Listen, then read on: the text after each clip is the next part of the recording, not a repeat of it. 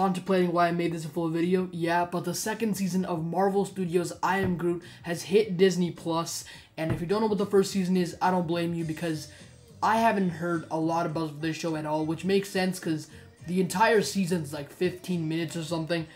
It's wildly short that there's no driving force for you to actually watch it. It's nothing like, yo, this is a masterpiece, you gotta check this one out, the story's brilliant, it blew away all my expectations, it's a masterpiece, go see it, and if you don't see it, you're missing out, FOMO. It's none of that, because it's a children's show. It's rated 7+ on Disney Plus, 2 pluses in one sentence, and it was merely made to add more content to Disney Plus, as if we don't already have enough. I mean, this particular season I think is better than the first season, not by a lot, but it's still better, because I had more fun watching it, and it's also shorter. Like, episodes range around 2 to 4 minutes. That is wildly short. Like, that is insanely short, even for a child's attention span. No offense, children. That was a weird little segment there. I'm gonna move on from that. We got Groot unlocking a prophecy with the Watcher. The 5th episode being the best, because it has the Watcher in it. And if you're wondering about spoilers, it's a short series. It's a collection of animated baby Groot shorts. I don't think you can really get spoiled.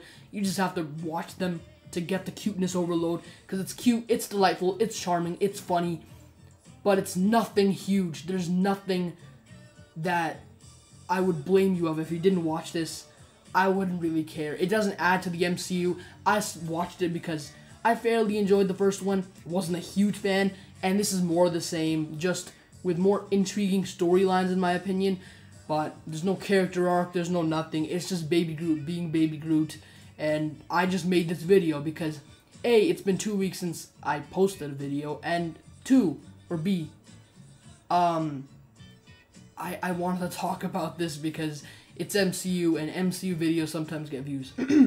Anyways, the animation's actually like brilliantly made, which that's definitely something, because this is a fully animated show. I know a lot of people don't understand that. People think this is live action with some CGI. No, this is fully animated, like completely 100% animated, maybe 99.9%, but you know what I mean.